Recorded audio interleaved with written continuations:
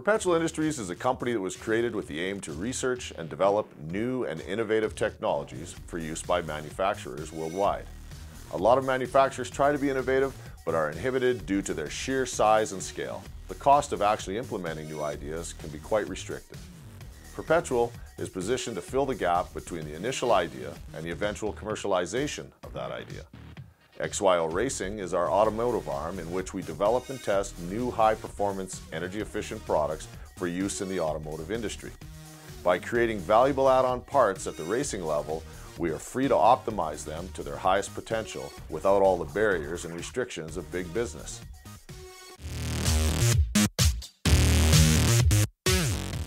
For us, the D-Type represents the absolute spirit of innovation. In 1954, Jaguar was an emerging sports car manufacturer with limited resources when they developed the car to compete in the 24-hour race of Le Mans. This was a time when Jaguar was facing automotive manufacturing giants like Mercedes-Benz. The D-Type brought an innovative chassis, a streamlined body, with an iconic tailplane for superior stability at high speeds.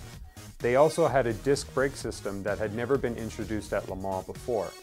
The D-Type brutalized the track with stability, control, and sheer speed, and Jaguar went on to win the Le Mans in 1955, 56, and 57.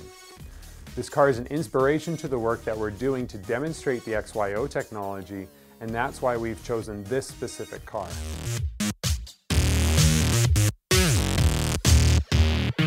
As a lot of people know, the wide, expansive salt plains of Bonneville for over a century have been home to land speed racing. And it's a place where journalists, the teams, reporters, and news, media come from around the globe every year in the second week of August for the running of Speed Week. And it's truly one of the world's great sporting events and certainly a legendary event in terms of motorsports. That's one of the reasons I've been involved in going for several years. We will be campaigning a D-Type Jaguar built on a GT Roadster chassis that we've modified to make it work, and that will be in the modified sports category, unblown fuel. We'll also be looking at a possibility of setting a record in an unblown gas category at the same time. Together with what we put together in terms of the chassis, the power plant, the rest of the package, as well as the XYO balancer technology that we'll be using in the drive shaft, we think we have an excellent chance of breaking the current 165 mile an hour record for that category, as well as perhaps pushing them past the 200 mile an hour speed limit.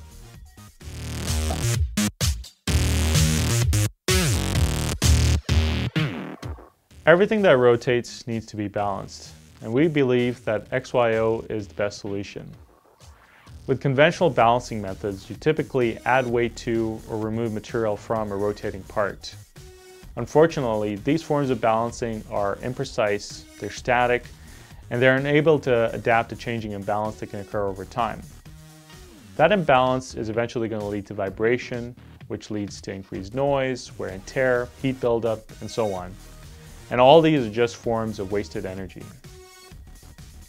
With the XYO technology, we have the ability to automatically and continuously balance a part while it rotates.